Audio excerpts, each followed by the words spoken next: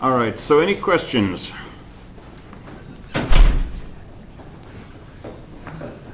Everybody here is presented already, right? For PA5? Okay, cool.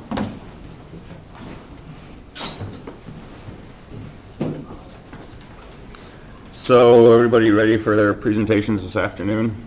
I wasn't thinking it was Friday. So 3 o'clock Digital Lounge. I might be there a couple of minutes late, but your sign-in sheet will be either taped to that front desk at the main office, or there'll be a table there, and it'll be taped onto that. But there'll be something obvious. There'll be a sign-in sheet. There'll be a stack of posters. There'll be a stack of yellow signature sheets. Right, so find your poster, grab a signature sheet, make sure you sign in on the list for 224. Find a table or come in here, take a table out, and have fun. So one reason we do the presentations is, because this is a large-scale project. It's something you work on for 3 quarters at least. And so, this is sort of a major milestone along the way to the June completion. But it's a chance to kind of showcase what you've been doing, right, to sort of show off, to take the work that you've been putting in and be able to talk about it and so on.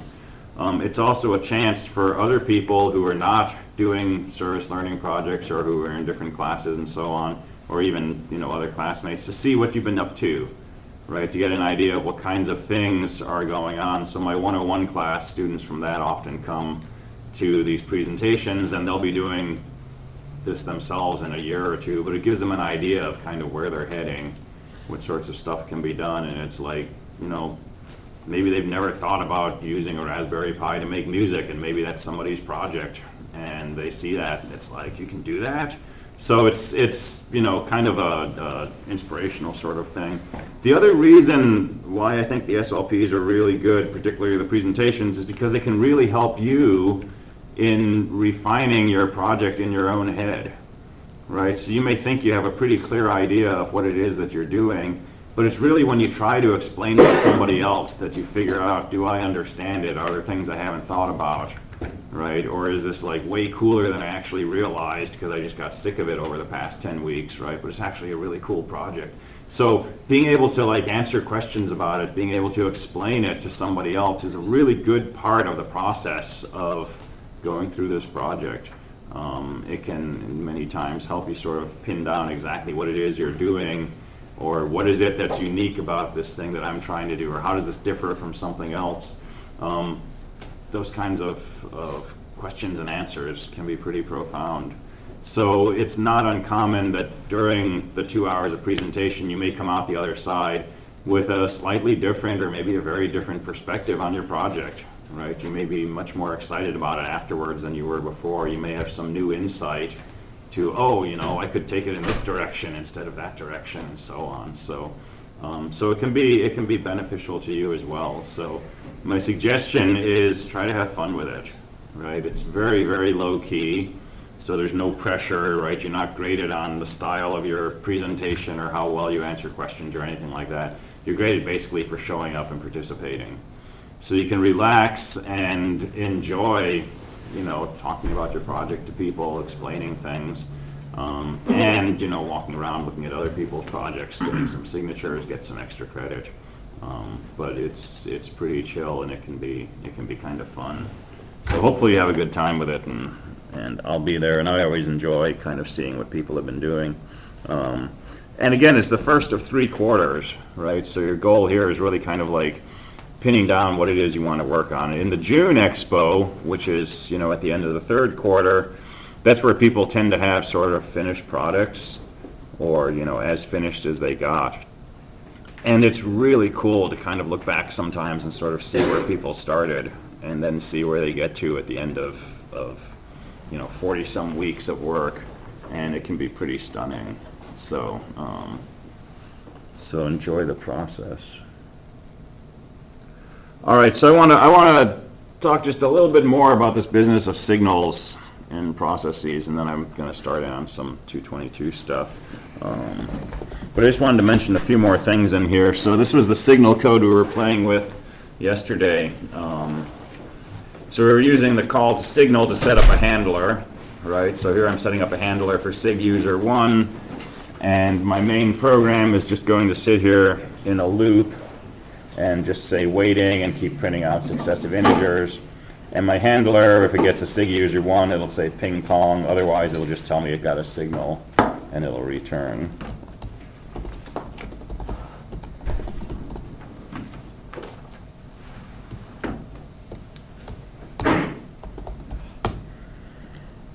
So there's our main program running. And if I do a PS, I can see that this is process 19406. So I can say kill SIG user 1, 19406.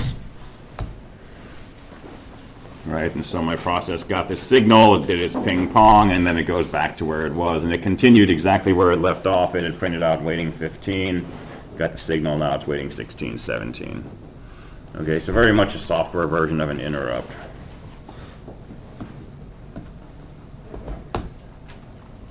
Now I can also trap a SIG int. It's a different kind of signal.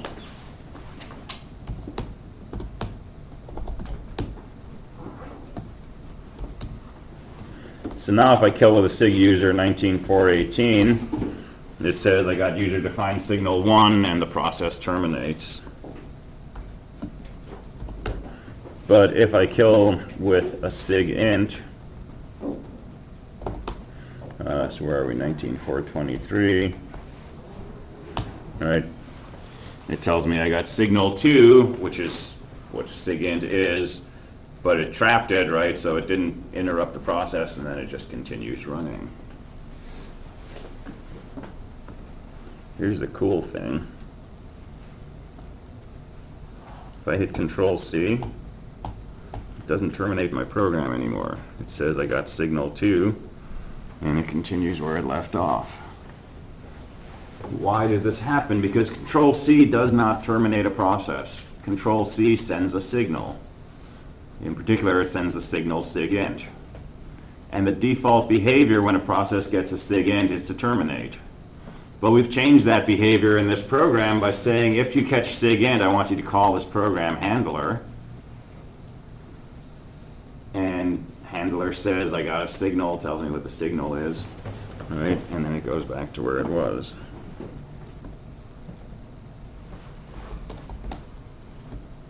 But we can always kill with kill signal 9. That's a SIG kill. And that's untrappable. But, you know, we can do the obvious.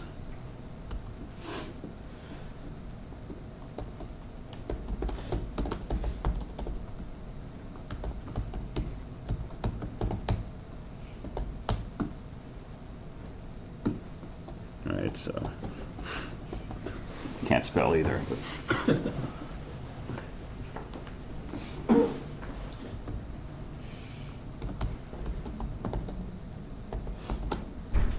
so 19457.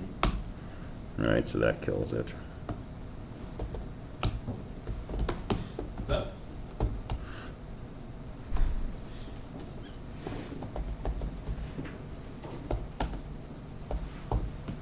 So if we set this up for SIG kill, right, tells me can't set up signal handler.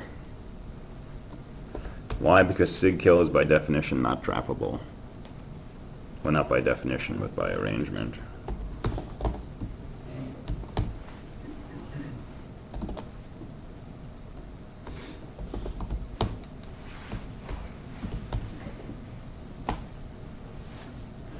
Alright, so down here it tells me SIG kill and SIG stop cannot be caught or ignored.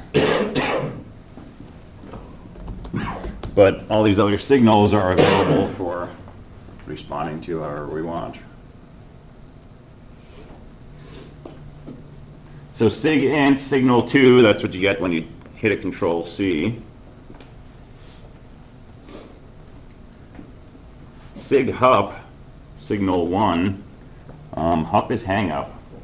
So long ago we had acoustic couplers and phones, and when you wanted to talk to a computer you dialed up the phone number of the computer, and you would take your phone, you'd put it in this thing called an acoustic coupler, and it would make beep sounds, and those beeps carried the ones and zeros. When you were done talking to the system and you wanted to terminate this conversation, you would take the phone and you'd hang it up, right? And so signal 1, SIGHUP, basically does the same thing. It's used for closing down a communication. SIGQUIT, SIGTERM, all these other things, different versions of closing a process. SIGPOWER is presumably something that's used when the power starts to go out on a system, right? This is a pretty common scenario. You have a computer and it's running, and there's something that's monitoring the power line, so that if something happens, if there's a power failure, or if someone trips on the cord and it comes out of the wall, the power doesn't immediately go to zero, right? It takes a little while for it to trickle down to a voltage where the system is no longer viable. But you have a circuit that detects that drop in the voltage and can generate a signal, SIGPOWER, which says, hey, the power's failing, what should we do, right? How long do you have between the time you pull a plug and the time that the computer crashes? Not a lot of time, but a lot of time, right? It might be milliseconds, but if you're doing a billion things a second, that's a lot of time. It's enough time to do something like perhaps turn on a backup power supply, right? Or take the contents of some critical section of memory and write it off to disk. Or move the disk heads into some known configuration so your disk doesn't crash, or something, right? So a SIGPOWER would be sent to processes, and they would have the option of responding to this power condition. SIGALARM is probably used when some kind of timer condition expires, right? Because if you want something to happen in 25 seconds, you don't want to keep checking the clock saying, has it been 25 seconds? Has it been 25 seconds? You want to say, let me know when 25 seconds have passed. So you set something up in a range that after that amount of time, a SIG timer signal is sent to you, a SIG alarm. And now you can go off, you can do whatever you want, and after that time passes, you get this signal, you come down to your handler code, and you know that 25 seconds has passed. Does that remind you of anything from 270? All right, that's how the timers work. Right, so we still have access to that in a Unix system. And this whole thing is basically like interrupts. So SIG FPE is interesting. So that's signal 8. FPE is floating point exception. So let's try something.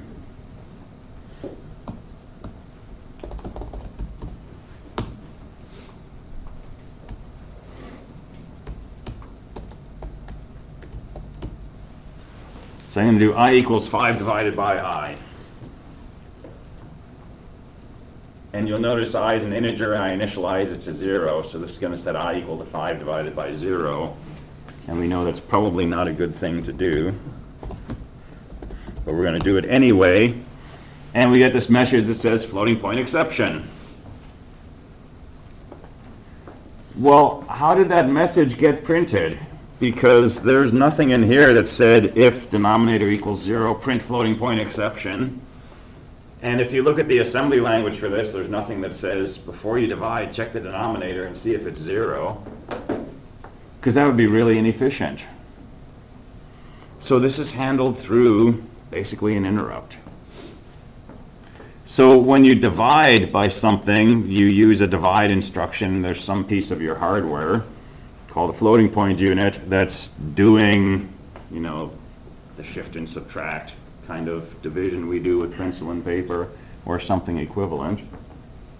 And that hardware, which is a state machine, has circuitry that detects when that denominator is 0. And what does it do if it finds a 0 on the bottom? It sends a signal. And the signal will be SIG FPE, floating point exception. And by default, when a process gets a SIG FPE, it prints out floating point exception. It does what we call dumping the core, which doesn't really happen anymore.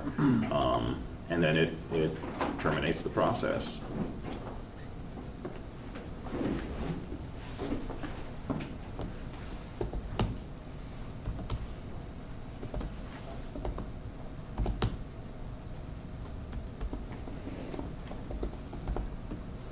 So we can set up a handler for a SIG FPE.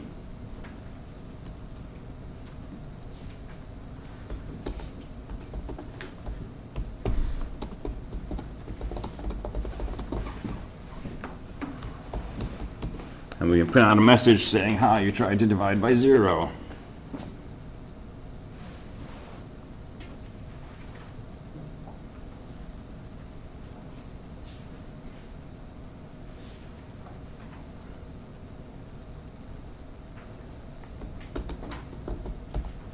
And we'll just return. So when I run this, I got a bunch of messages saying you tried to divide by 0.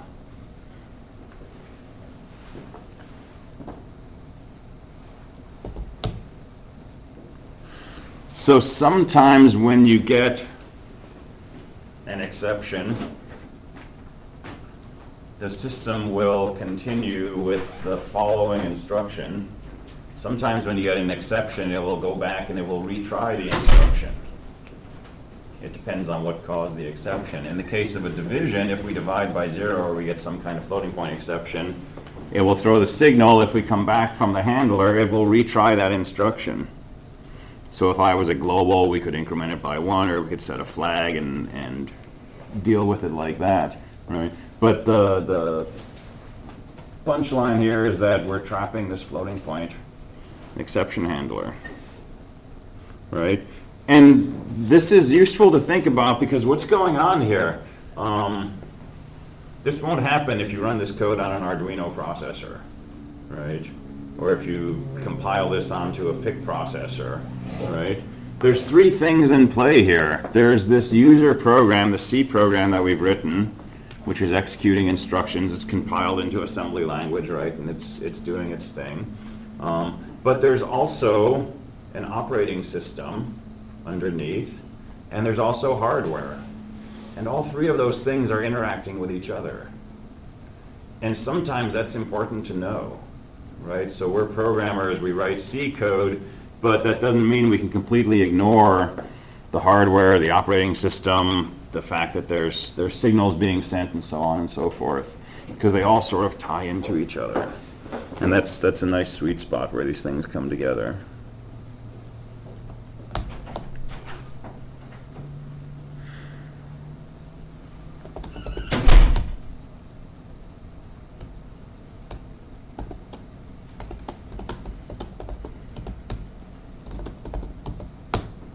All right, so there's the assembly language version of my program that just sets I equal to 0 over 0. And here's where 1 0 is being loaded into a register, and here's where the next 0 is being loaded into a register, and here's the integer divide instruction. And again, nothing in there that says, you know, print out floating point exception if the denominator is 0. The hardware sees the denominator, sends a signal, and the process responds to it. And that's really, really good because it means we don't have to check for that ourselves. Right? This is what happens with memory when you try to access memory location 0. We don't need to write code that says, you know, if this address is 0, then print out segmentation default. It happens automatically. How? Through a signaling mechanism. So one of these signals presumably is generated when you access something that's out of bounds, and it's a signal being generated by the memory unit.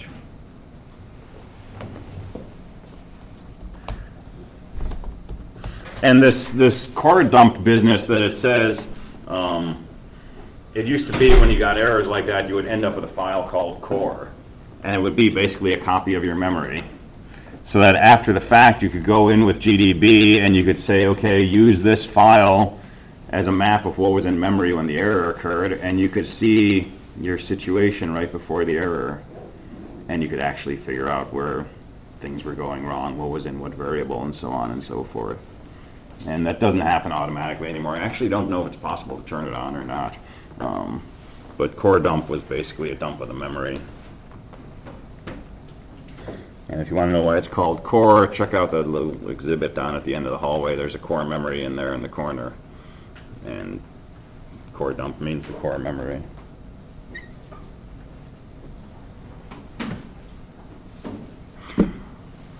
All right, so questions, comments on any of this? Again, you're not responsible for all these details, right? I just want you to know the very basics of like the fork command for the fork function for making a clone, the process ID it returns, general process concepts, the PS command, and so on. But all of this stuff is extra. Everything from here on out is totally not on the final exam, okay? Because I want to start doing a bit of a preview of some 222 topics. And so I want to look at structures and pointers and addresses and memory allocation and things like that. And that's not on your final. So Thursday and Friday I'm earmarking for review. Okay, but obviously if you have questions at any time you can ask them. But study guide has been posted on Canvas for a few days already, but we can just sort of go through that Thursday and Friday and talk about whatever. But I want to do some preview of where we're going in winter, just to kind of get things moving in that direction.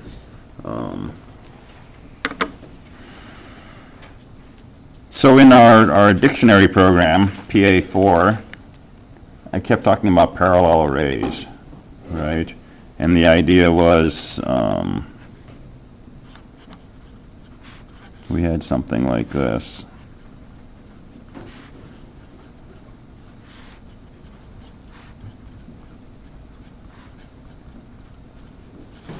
We had two structures. We had a two-dimensional array of characters, which is also a one-dimensional array of strings, right? And then we had a one-dimensional array of integers, and the idea was count bracket I is the number of times dictionary bracket I appears.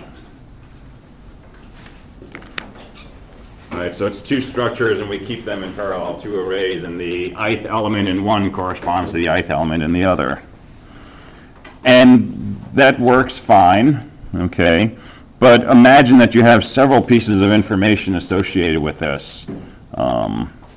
Maybe you want to know the location where this first appeared, so you have an array of loc, so integer location 1000, and this is where dictionary I first appears. This is number of occurrences. This is your phrase, and so on, right? So you can start having a large number of things that you're trying to keep in sync, and every time that you do a sort and you want to swap two phrases, you need to swap the corresponding counts and the corresponding locations and so on. So the way we deal with that in C is we use a structure. We can say structure or whatever we want to call it. Structure phrase. And then inside curly brackets, we can list all the different pieces of this structure. So we might have car, the phrase, 120, integer count. It's number of times the phrase occurred, integer location. That's the location and the input where it first appeared. I was pretty sure in C you couldn't define an array with just putting like 120 on that chart. So whenever I worked in C, it wouldn't ever let me define a structure. Well, let's find out. I had to make it a chart pointer and then set the length of the pointer using the malloc. That would be a drag, wouldn't it? It works in C++, but it wasn't working in C. I used the array and structure for the programming assignment. Yeah, and it worked? Yeah.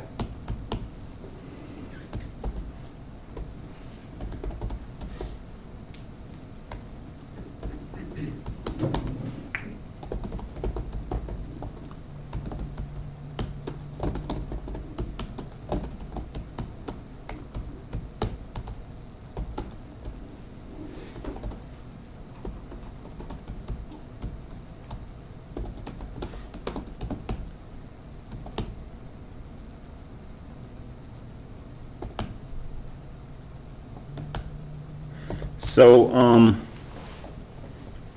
there are cases where it's not going to like that 120.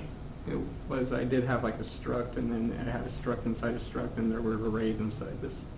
Like Okay. inside the struct. Yeah, so there definitely are cases where it won't like it, but I'm having trouble drumming up what the distinction might be at this moment, but it always bites me when it does come up. I always had to make it a pointer, and then Yeah. use malloc and set the length of the pointer. Okay. And initialize the variable in the main. So I'm thinking if it's somehow inside something else that's dynamic, then it might force you to do that. But a simple case like this, it should work. But yeah, next time you find that, show it to me. Yeah, it was on the Because- chemical computer. Yeah, yeah. It's a simple code, right? All right, so here's a structure called phrase, and effectively what we're doing is we're creating a new type of variable. Right, so we've got integers, we've got characters, we've got doubles. We're basically creating a new type of character called a structure phrase. And so this is a declaration of the structure.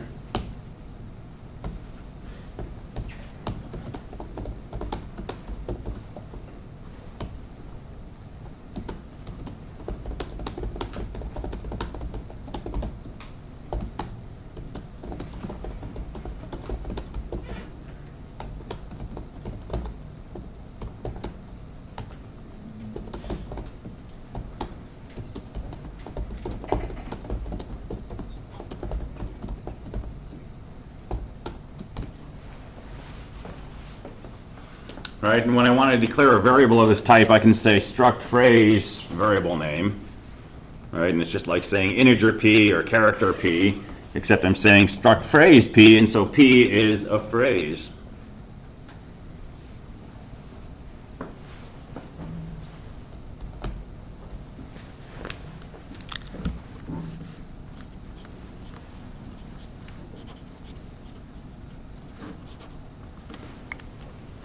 So this phrase has different pieces to it. It's got the phrase, it's got count, it's got location, and so on. When you want to access one of those, you just use a period. So you can say p dot location equals 5. Right, and that's setting this piece of this composite structure to a 5. I can say p dot count equals 0. That sets the count to be a 0. And it looks just like an integer. Anything I can do with an integer, I can do with p dot count. I can print it with a %d, I can set something equal to it, and so on and so forth. Now, p dot the phrase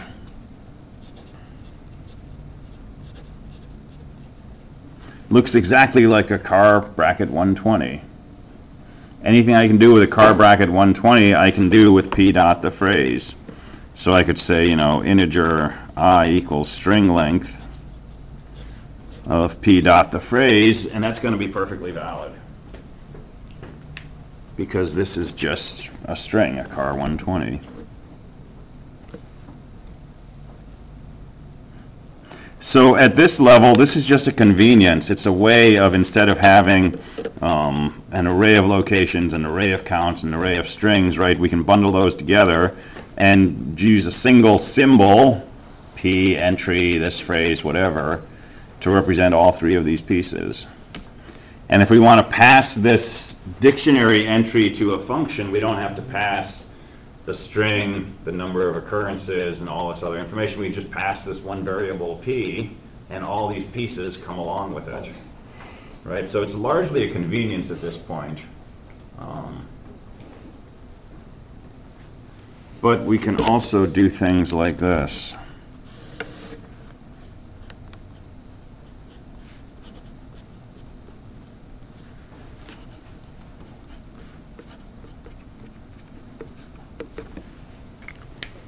Right? And this declares an array named dictionary, and it's an array of 1,000 phrases.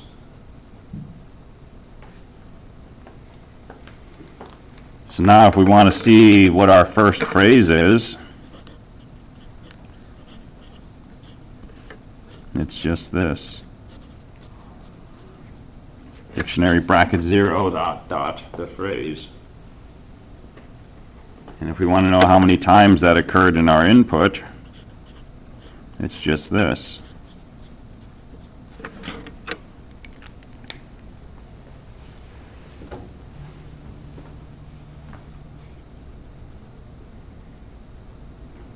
And it's still largely just a convenience, but It's getting to be more than that.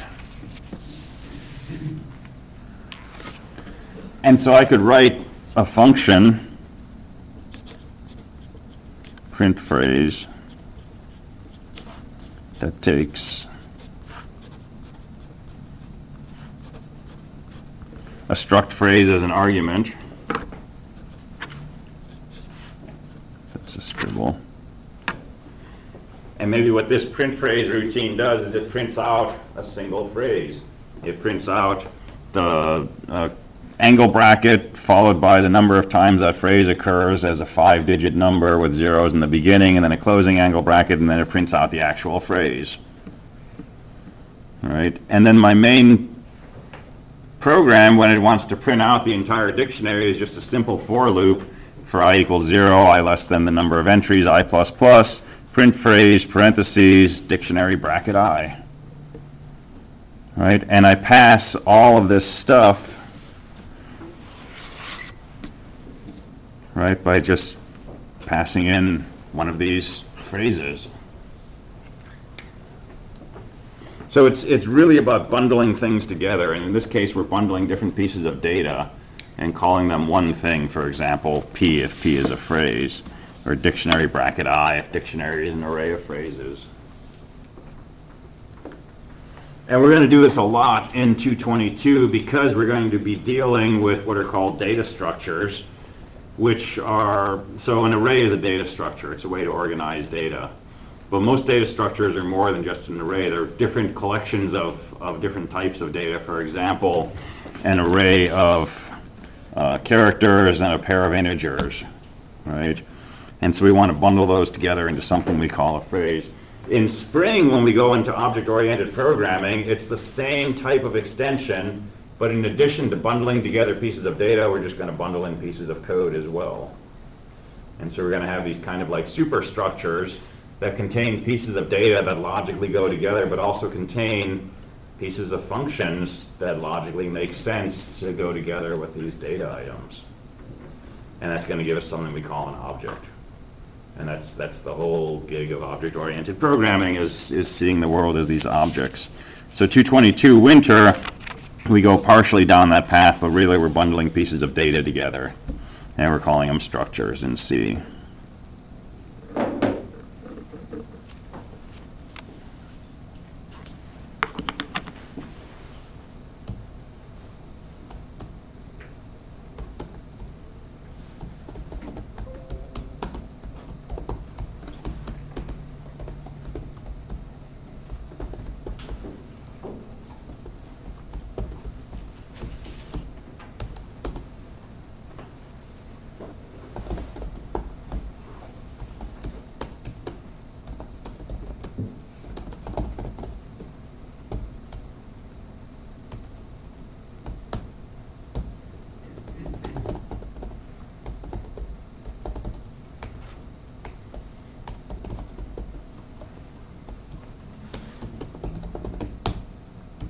So let's pass this to a function.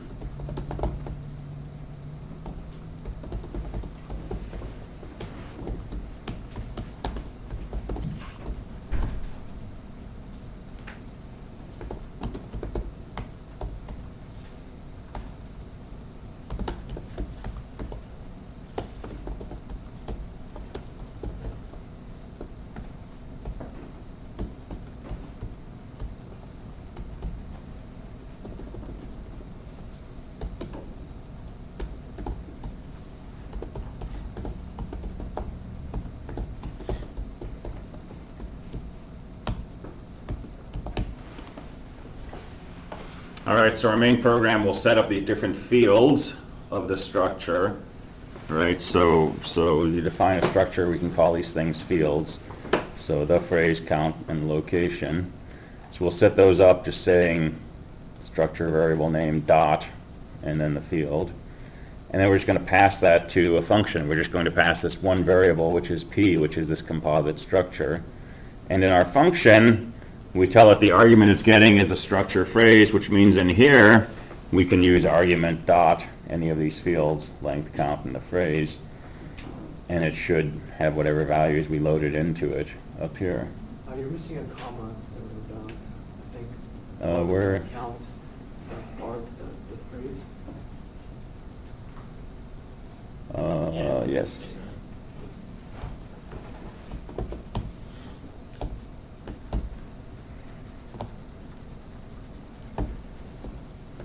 Thank you. All right, so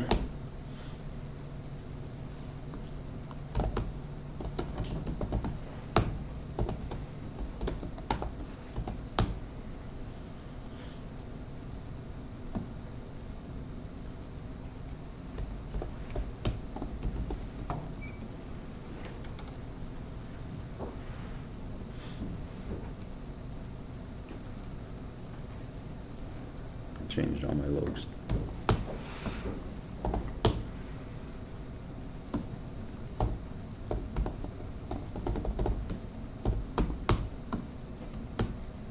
All right, so no big surprises here, right?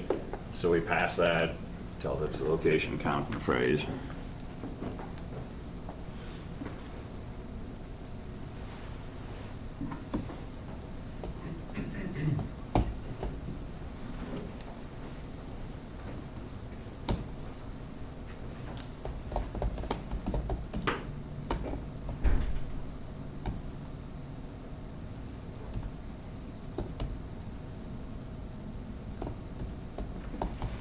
So in our main program, let's print out the pieces of this structure P. Let's print out its location, count, and phrase.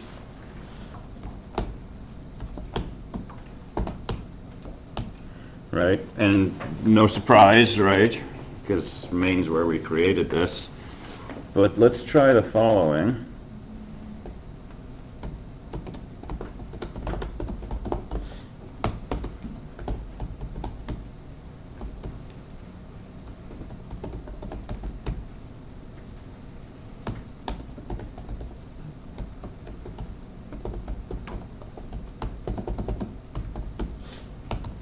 So let's change the fields inside this phrase P, argument down here. Let's set the location and count equal to 0. Let's change the phrase to ha-ha. And what is going to happen? What are we pretty sure is going to print down here? 0, 0. Yeah, 0, 0, and ha-ha. What about up here when we get back to our main function? Right, so this is the question, is it going to print 0, 0, ha-ha, or is it going to print 512, hello?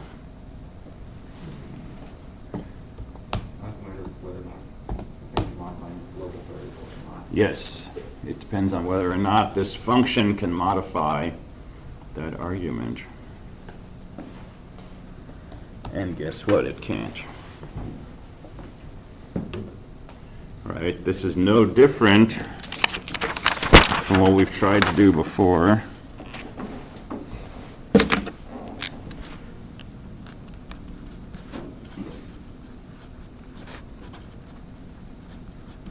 Right, set an integer to 5, pass it to a function, print out the value.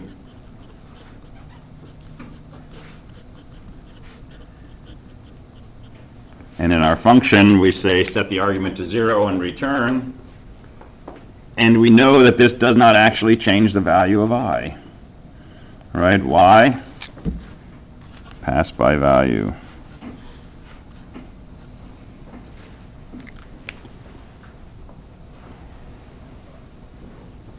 So in this case, when we call function I, it really says function 5.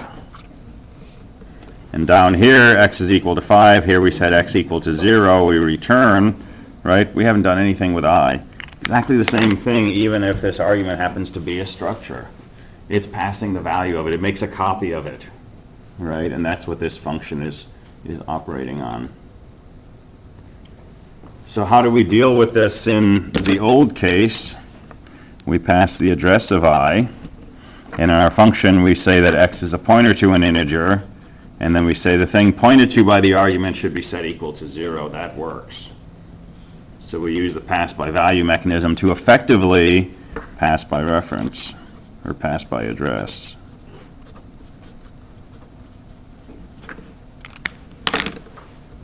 Well, we can do the same thing over here.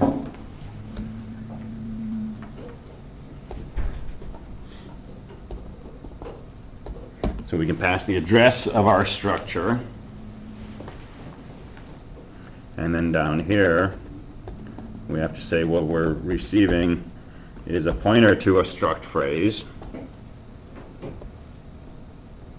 And then we can say the thing pointed to by arg.loc,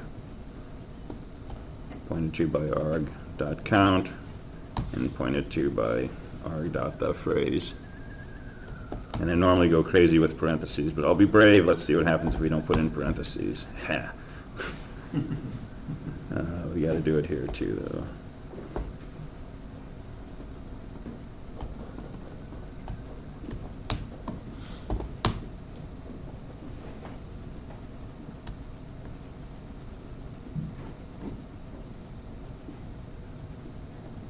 Get all them errors, man. It's all because of the prototype.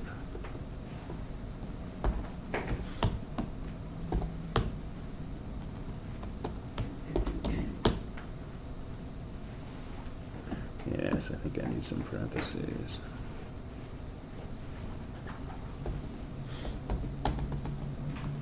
So the thing pointed to by arg is a struct phrase, and I'm after these fields in that struct phrase.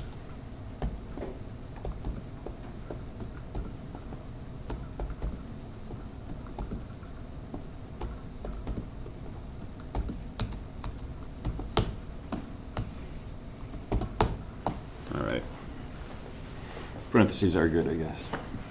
So if we run this, right, when we get back into our main program, inside main, these location, count, and phase have been updated by the function.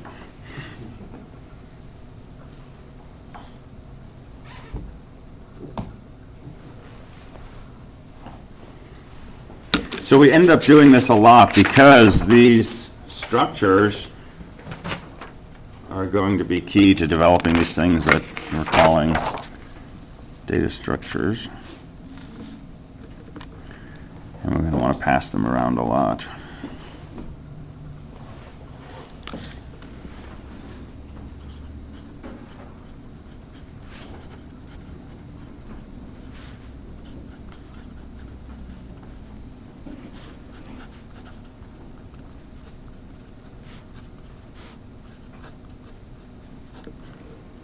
So when we say struct phrase star arg, we're saying arg is a pointer to that structure. And when we want to access, say, the location field, we say the thing pointed to by arg, which is a structure, give me the location field.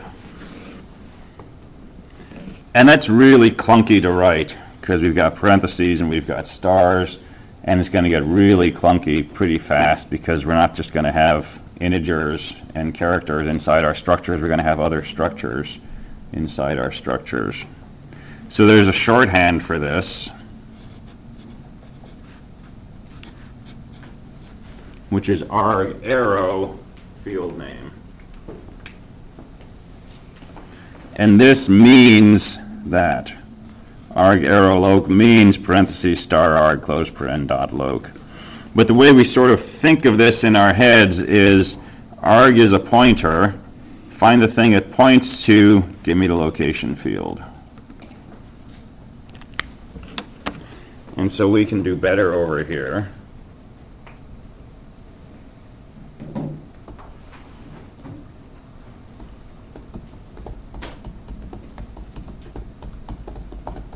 And write this.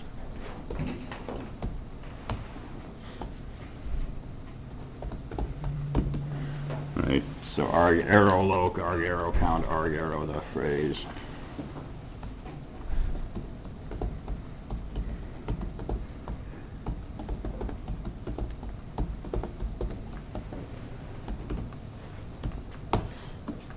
should be commas. Yeah, should be commas. Thank you.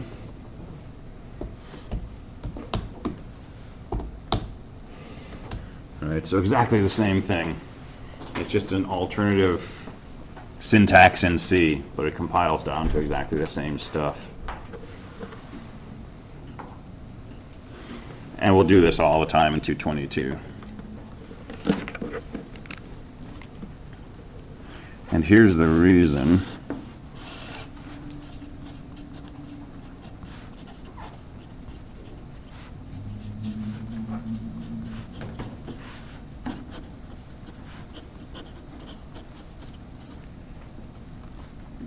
Right, we're going to have integers and characters and things like that in there.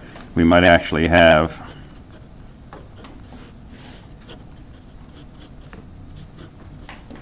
a pointer in here called S, which is a pointer to a struct stuff.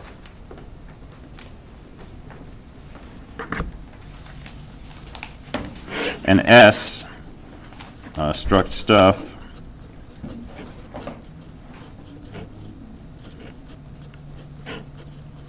might have a field called ha. And so P is a struct phrase,